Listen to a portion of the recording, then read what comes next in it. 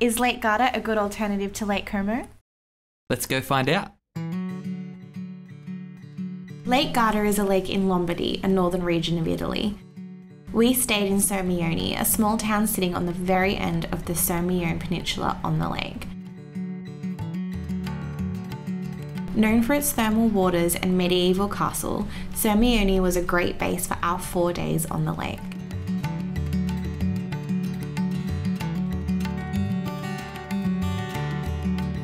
From the Alps of Switzerland now to Lake Garda in Italy, it's a lot warmer here, but my God, it is beautiful. It's so nice. We just did a really lovely 25-minute boat trip, which was €10, just taking us to the top sites, which was lovely, and it's dropped us off at the cutest little spot.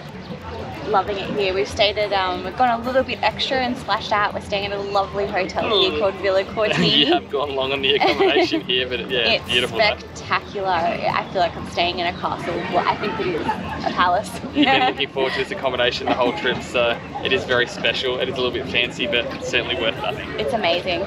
Such a good experience. So all we've done is the old town. I think that's all we're going to do while we're here in Sirmione. We might do a day trip, but we'll see where it takes us. We look forward to showing you.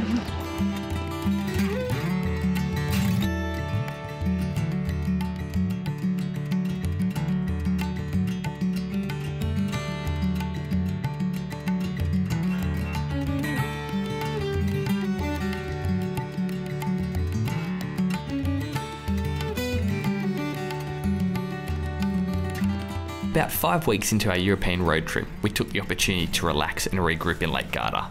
We really treated ourselves to a special stay at Villa Cortine Palace Hotel. This hotel is in a beautiful and exclusive spot within the historic centre of Sirmione. The hotel had amazing sprawling manicured gardens with a view of the lake, along with a pool and private jetty for sunbathing and enjoying cocktails. The breakfast was super luxurious and varied, and there is also a Michelin restaurant in the hotel. P.S. We are not sponsored by this hotel, we just really enjoyed our stay. You simply would not get this quality of hotel in Lake Como for the price that we paid. This is one of the benefits of staying in Lake Garda if you're in the Italian Lakes District. We would recommend booking as far in advance as you can to get the best possible deal.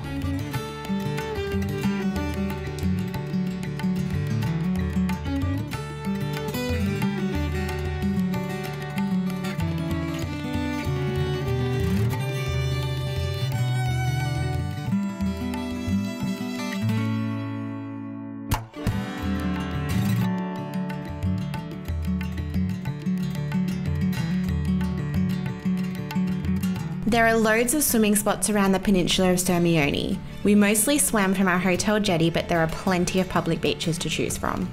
The water is crystal clear and shallow and pretty chilly because of the alpine water.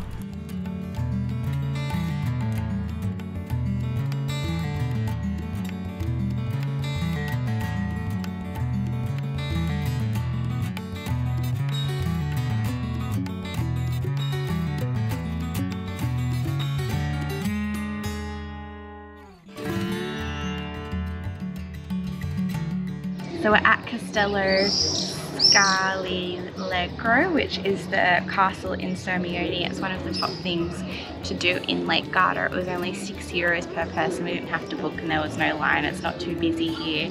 Definitely worth it for the views, sprawling views of Sirmione and Lake Garda in general.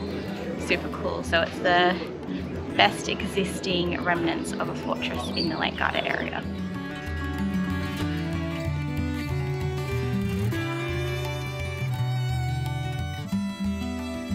After a couple of days of recharging in Sirmione, we hopped in the car and did a mini Lake Garda road trip. Our first stop was Limone sul Garda, which is the northernmost town of the Brescia side of the lake. Until the 40s, this town was only accessible by lake or a hike through the mountains.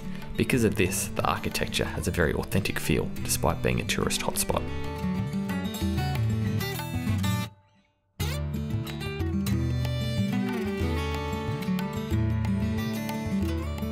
We then jumped back into the car for a scenic drive along the coast of the river to the town Riva del Garda. The drive took us about 15 minutes and there was plenty of parking in town.